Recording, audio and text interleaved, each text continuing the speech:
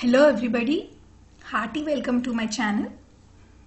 I'm going to deal with a subject called radar systems, which is very important subject in the 4th year first semester of ECE. This radar systems mainly fall into the category of communications in the stream of ECE. So I'm going to make a series of videos explaining all the concepts of these radar systems in each lesson.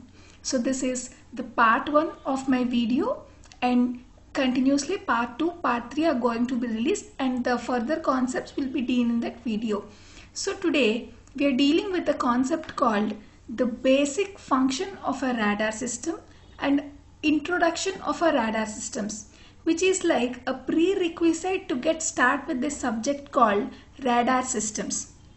And I'm going to make videos related to the ECE stream of R16 regulation. You can watch my previous videos related to the 3rd year and 2nd year of ECE in my channel. Interested people can go and watch. Now let us go into the concept.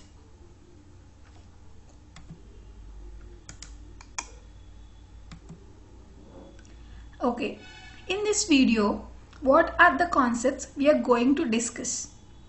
I am explaining about 4 concepts in this video, which are very important to understand the basic fundamentals of this radar systems. Firstly, what does this radar stands for? This concept deals with the acronym, brief abbreviation of the radar, and at the same time definition of the radar. What next concept is, what is the basic principle behind the radar? This concept explains about on which principle these radar systems are working. Thirdly, brief explanation about applications of the radar. This applications of the radar is a very big concept consisting of 14 marks in most of the question papers. So I'm going to make a separate full-length video about this applications of radar in my further videos. Today I'll just briefly describe what are the applications of the radar in a single statements. Next, the foremost important topic, last but not the least, is what are the basic functions of a radar. So the main purpose of making this video is lot of students are able to understand the concepts very clearly, but they are unable to present it on the paper for whatever the conditions it may be. So because of this reason, they're not getting the good grades or whatever the grades they are expecting. So I'm making this video presenting to you the matter, the way in which we need to return the answer for a question, at the same time trying my level best to make you understand about all the concepts. So let us go into the concept. Okay, so what does this radar stands for? Radar stands for radio, detecting and ranging. What does radar stands for? Radar stands for radio, detecting and ranging. Here the name itself, radar, tells us clearly about what are their functions. Like if someone suddenly see what is radio, detecting and ranging, they can simply get an idea about radar. What does this do? This detects something and it ranges something. Detects means to find out something, and range means in terms, we can explain it in terms of measure something like that. So coming to the definition of a radar, radar is a detection system that uses radio waves to determine the range, angle or velocity of the objects. So the main waves on which this radar works is radio waves, as it is telling in the name itself.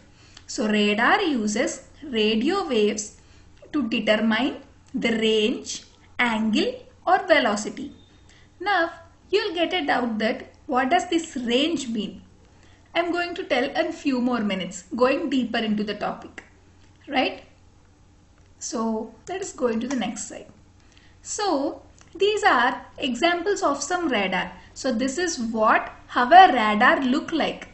Radar is something which is where very huge big objects. They're not so simple like antenna.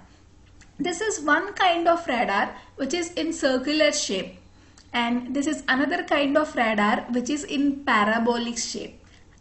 Okay, so there are a lot of types of radar which we are going to discuss in future times. So these are a quite couple of examples of how does a radar look like.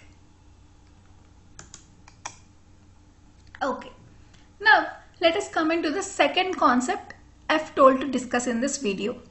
What is the basic principle behind radar? That means what is the working principle behind this radar? As it confers in the name itself, the radar basic principle is to detect the object or target and at the same time to calculate the range of the target. Right? To detect the object or target. Here object or target means something to which or towards which these radio waves are targeting. And secondly, what does it do? It calculates the range of the target. Range means up until here we can simply assume range as the distance between this radar system and the target. So we can simply understand range as a distance between this object and the target. So you'll get a doubt that what is the main purpose behind this radar and what are the situations that radar is being invented. So here is the answer. Radar was developed secretly for the military use. This military is the main and the foremost application of this radar system. It is invented for the military purpose, that means for secretly sending the codes or something which they need to travel the information, transform the information among their groups of military people by several nations in the period before and during World War II. So this radar is invented at the time of World War II for military in the terms of security purpose. Yes. Now coming to the third concept, what are the applications of radar? As I already said before, this applications of radar is a huge 14 marks question. I am telling this 14 marks in order to make you understand that how much important is this question in this chapter and at the same time how much huge it is. So I am just telling briefly what are the applications of this radar. And now you're getting a doubt that why this radar is becoming more important. It already became important and why it is still in the ongoing trend. Because radars have a wide range of applications. Why? Because they can be used on the ground, in the air, on the sea and in the space. And where not can a radar be used? Radar is used on the ground, it can be applicable on the air, it is employed on the sea and at the same time space. So it is applicable in all the areas which we can see with our eyes. So that is why radar has become booming nowadays and it is already become important since time. Yes. So now coming to the applications of radar. The major areas of radar applications are listed below. Majorly, these 7 are the applications in which radar is employed. Right? The first one is air traffic control. Its acronym is ATC. We can assume until now that air traffic control is something where we can consume it as a communication distance or communication problems between flights or something, the vehicles which are traveling in the air. And second one is aircraft navigation. Navigation itself says that it need to search something. So something which we want to search in the air. These all applications have a huge history which we can going to discuss in our further videos. I am telling it just for the simple application, just to make you understand and make you aware that where these radar are used. And the third one is ship safety.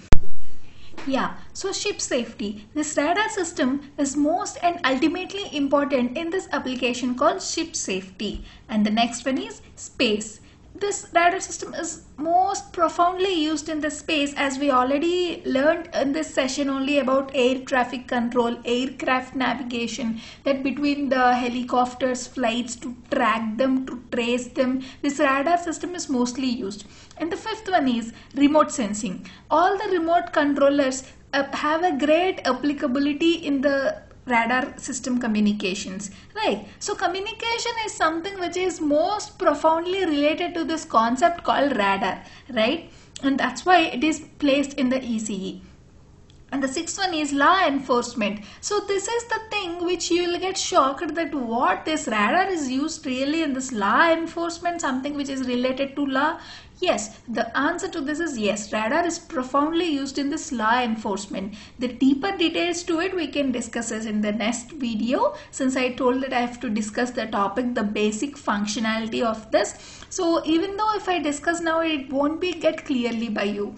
Right, and this next one is military. Last but not the least, this military is the major application of the radar. There are a lot of I showed couple of pictures of this radar, like I think I'll show it again. Wait.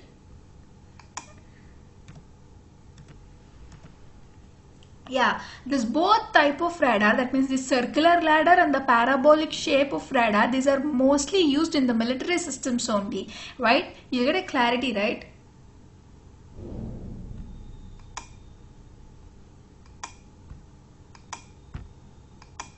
Now, coming into the topic, the most basic topic of this radar system subject, the first topic of chapter 1 of radar system is basic function of a radar. What does this radar do? Right? The basic radar consists of a transmitting antenna and a receiving antenna. Normally, all the radars will have any radar will have a two antenna, right? One for the transmitting the signal and second one is receiving the signal. But what is more special in this case of radar is, here in most of the cases, in a single antenna serves for both transmission and reception of the signal. That means there will be only one antenna. There will be only one antenna in the radar which serves as transmitter and receiver. That means it only transmits the signals and it only receives the signals. Let us clearly understand the situation by observing the figure. Yes, so assume as an example figure. So this is a radar system. Assume it as a radar system which is working as a transmitter antenna and a receiving antenna. Simply to say, this radar is a transceiver, right? So here an aeroplane is considered as a target or object. There will be a lot of objects behind this, right? For example, in this example we considered aeroplane as a target, right? So I told you in before session that consider the range, assume it as a distance. So now I think you'll get clarity by seeing this figure. Nothing but the distance between this radar system, I mean this antenna, and at the same time the target. What is the distance between this target and the radar system is simply called as a range, and it is denoted by R, right?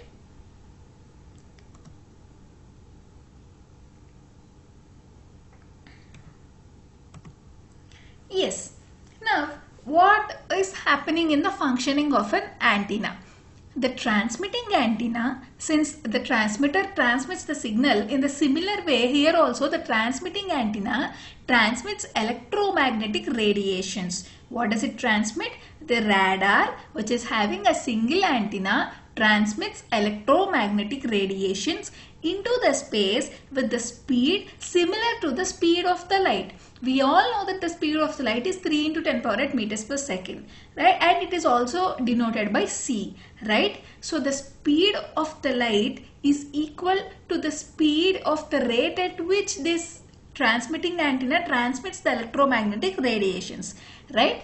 And next, what is the second step happened in this radar transmission? If any object or target is present in the space, means it intercepts the radiation signal. Intercept is nothing but to obstruct it or to being itself as an obstacle and block the way and all the meanings related to it. So what happens if there is any object or target in the space, it obstructs the signal, it obstructs the electromagnetic radiations which is transmitted by the radar system here, and backscatters the signals in all the possible directions. Here what is going to happen is, when there is any object in the space, it obstructs the free flow of the electromagnetic radiations and it just backscatters all the radiations in all the directions possible. That means it stops the radiation and scatters it in all the way possible to it, right? And next, now you'll get a doubt that if signals are scattered, then how does the receiver able to receive the signals, right? Transmitter is something which transmits the signal. At the same time, those transmitted signals should be received by the receiver, right? But in this case, what happened? All the transmitted signal is just scattered in all the possible directions. So how does the receiver receive the signal? Don't worry, we're going to clear this out very soon. Yes, here what is the phenomena happening to go on is, receiving antenna will accumulate. Accumulate is nothing but to collect. It collects all the backscattered radiation signals and transfer to the receiver. What does the receiver antenna do? It collects all the backscattered signals. That means it makes all the signals together and transfer to the receiver. It is the purpose of the receiving antenna here. This receiving antenna accumulates the signals and transfer to the receiver. Then the receiver processes the radiating signals and determines the target position and the relative velocity of the target. Right? Here what is the main function or main purpose of doing this? Radar name itself says that it should detect an object. How can it detect an object? When it transmits the signal, if the signal gets backscattered or if the signal got an obstacle, means it clearly indicates that there is a something object there, right? So it gets the transmitted signals back to the receiver, and then the receiver processes these signals to determine the target position, that means where is the target present there, and a relative velocity, that means speed of the target, right?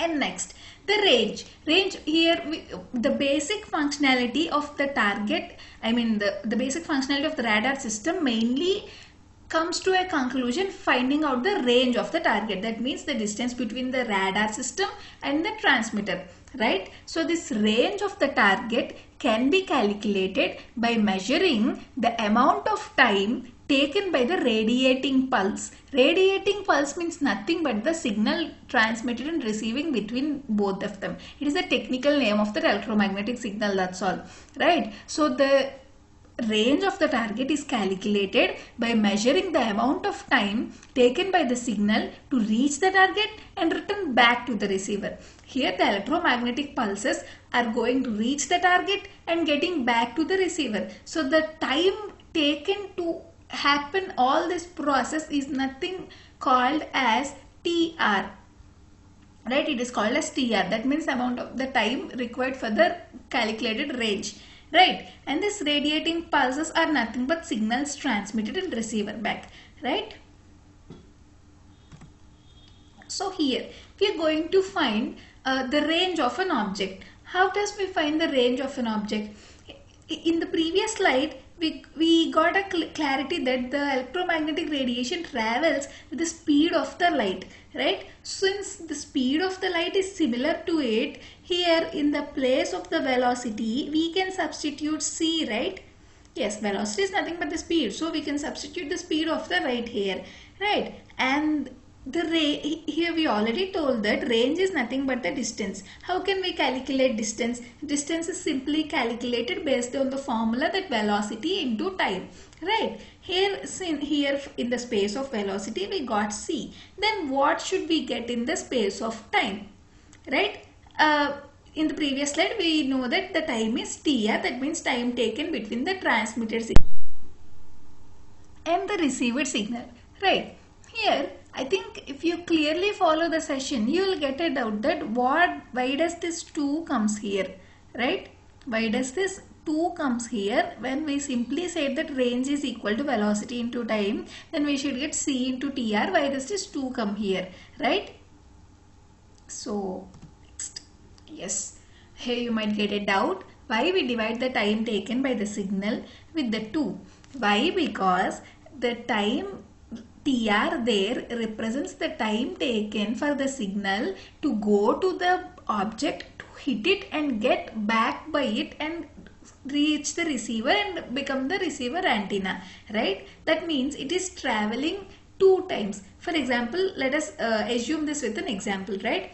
If the distance between here, so if the distance between A to B totally is 10 kilometers, if a person travels from A to B and reaches again back to A, the distance he traveled is 10 kilometers. What does it mean? It means that he traveled 5 kilometers towards and 5 kilometers fro. That means the to and fro motion is nothing but 10 kilometers. Here, if anyone asks what is the distance between them, then what should we say? It is 10 by 2, which is equal to 5. Same concept is applied here. Simply the time taken to go and reach the target and again come back is TR. So here what we want here, distance range is equal to velocity into time, which means the time required, what is the total time taken there? It is nothing but TR by 2, right? So that is the reason because of which there 2 factor comes there.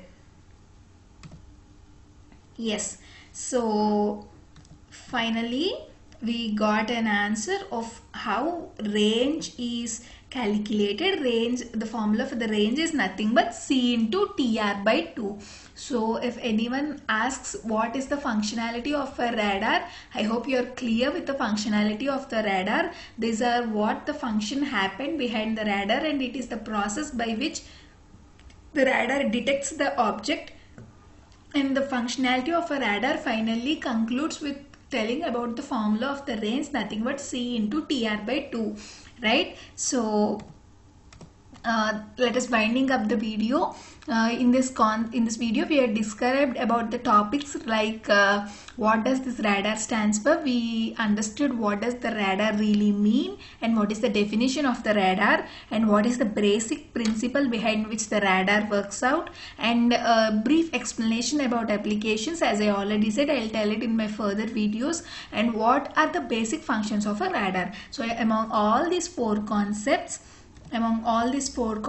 this is the major concept which is clearly explained in this video, and I hope you're all cleared with my explanation. You can express your views in your comments session, and yes, I'll be back soon with my next video, and until then keep watching to my channel for all the videos related to Btech Ece JNTUK R16 regulation. Thank you for watching. Bye bye.